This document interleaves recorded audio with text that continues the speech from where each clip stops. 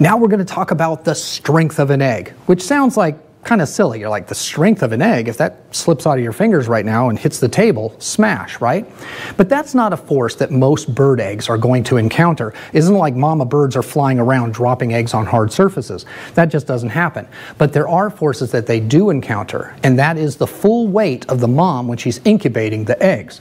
But they're usually protected in a nest as well. But she may get up to go use the bathroom or get something to eat, and she might stand on top of those eggs, and they have to be able to withstand those kinds of pressures. So I've developed a little experiment that we're going to do here. We're going to take 3 raw chicken eggs. We're going to place them on top of a piece of foam core, and then we're going to place a bunch of weights on there to see just how much weight a chicken egg can withstand.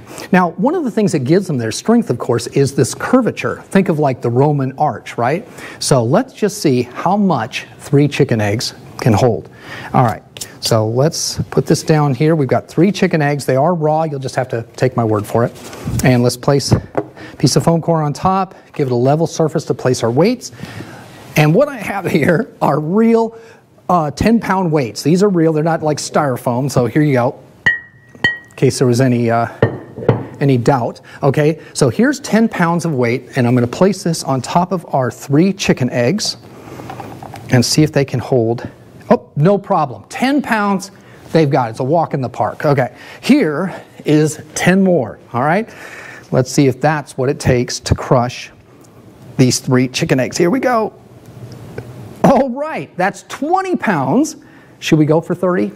We're going for 30. All right, 10 more pounds of weight on top of 3 chicken eggs. Here we go. And I gotta be honest, it's a little bit unnerving. It's like waiting for a balloon to pop. 30 pounds, no problem. All right, 40 pounds. This might do it. And I've got an apron on, so I guess it's okay. All right, here we go. 40 pounds. I'm trying to carefully...